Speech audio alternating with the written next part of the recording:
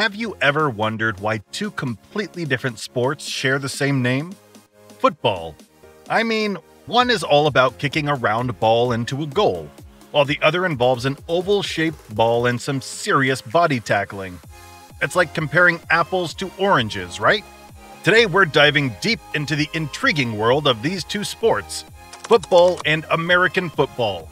We'll explore the histories, the rules, and maybe even settle the age-old debate of which one deserves the true title of football.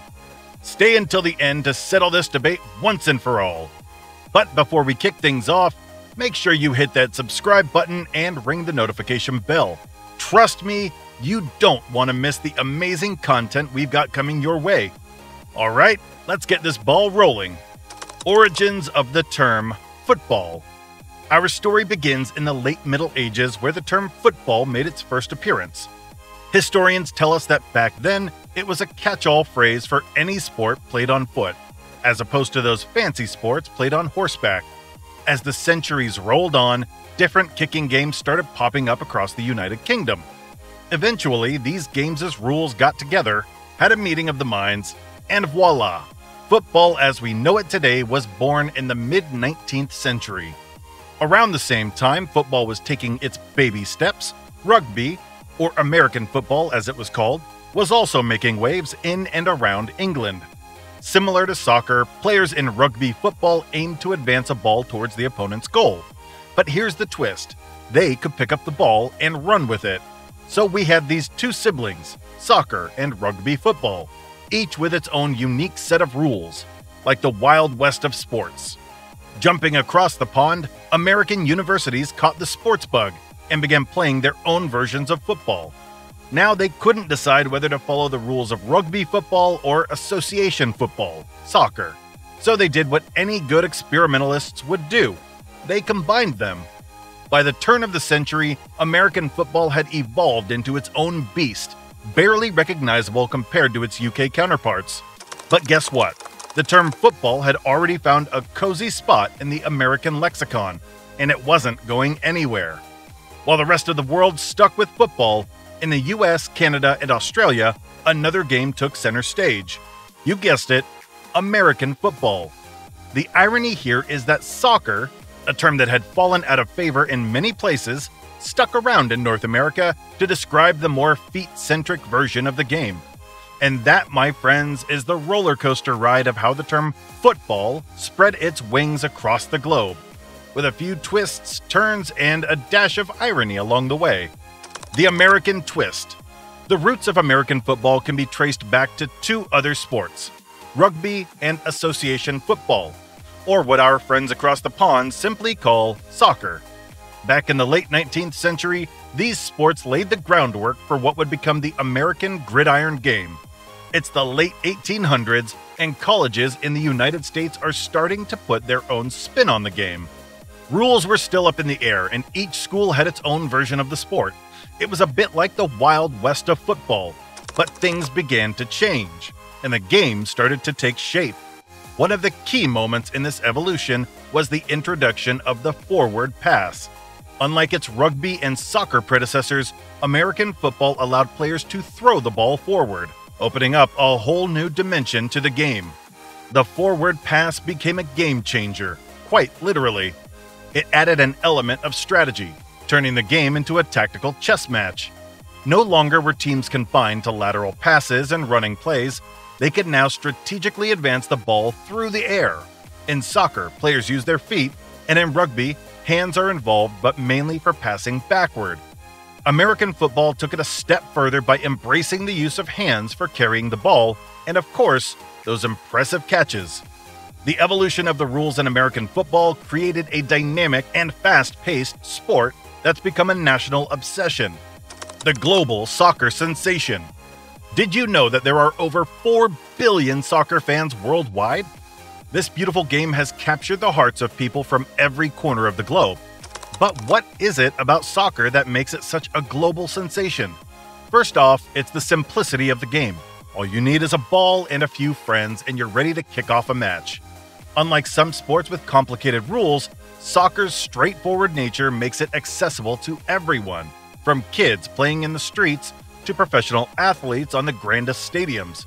It's not just about the game itself, it's about the communities it builds. Soccer has the incredible power to unite people across cultural and geographical boundaries. Fans from different backgrounds, speaking different languages, come together to cheer for their favorite teams.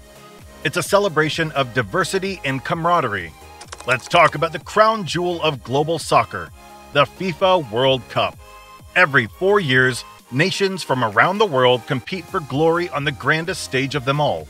The World Cup isn't just a tournament, it's a spectacle that captures the attention of billions. It's a chance for underdog stories, last-minute goals, and unforgettable moments that will be etched in the memories of fans forever.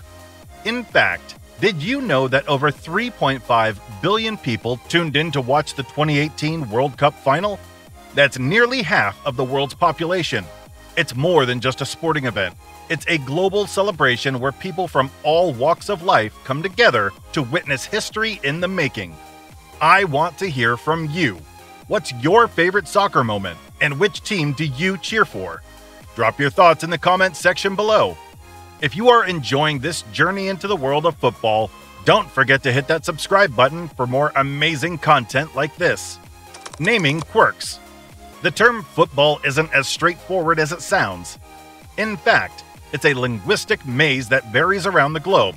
We've got soccer, American football, rugby football, Australian rules football, and the list goes on. Each one has its own set of rules, traditions, and yes, quirky names. The term football might be misleading if you're not aware of the historical context.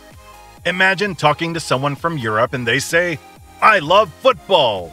Are they talking about kicking a round ball with their feet or throwing an oval ball across the field? That's where the linguistic dance begins. The key is to pay attention to the context and maybe ask a follow-up question.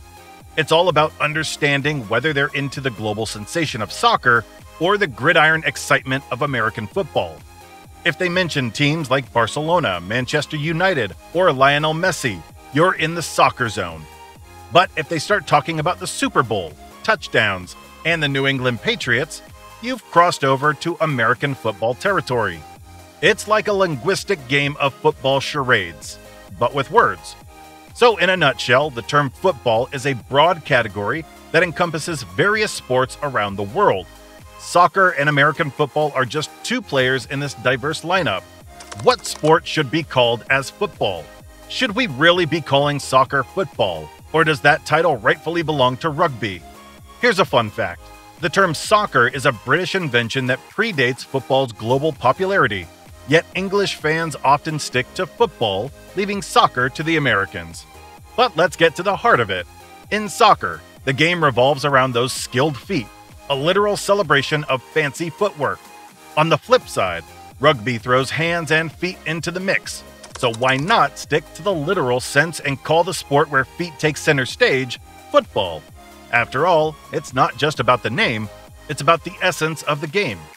What's your take on this spirited debate? Drop your thoughts in the comments below. Key differences in gameplay. Let's dive into the world of sports to explore the key differences in gameplay between two powerhouses, soccer and American football. In soccer, players use their feet to control and move the ball. It's all about precision, skill, and those breathtaking goals that leave us on the edge of our seats. On the flip side, American football is a bit of a hand-to-hand combat, pun intended. Quarterbacks throw, receivers catch, and there's a whole lot of strategic hand action going on. So, feet or hands? The choice makes all the difference in these sports. In soccer, it's a battle to get that ball into the opposing team's net. 1 goal equals 1 point, and it doesn't get simpler than that. But when it comes to American football, oh boy, we've got touchdowns, field goals, and extra points. It's a symphony of scoring methods.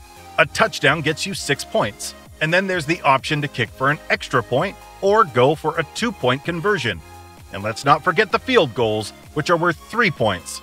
So in the scoring department, soccer and American football are playing two different tunes. In soccer, you've got your forwards, midfielders, defenders, and a goalkeeper, each with a specific role in the game. It's like a well-choreographed dance where everyone plays a crucial part. American football, on the other hand, is a team of specialists, from quarterbacks and running backs to linebackers and cornerbacks. Each player has a unique skill set tailored for their position. So while soccer celebrates the synergy of roles, American football thrives on specialized talents. And there you have it, folks. Which one do you prefer? Let me know in the comments below. If you enjoyed this video, here's another one you can watch right now. Until next time, keep kicking it.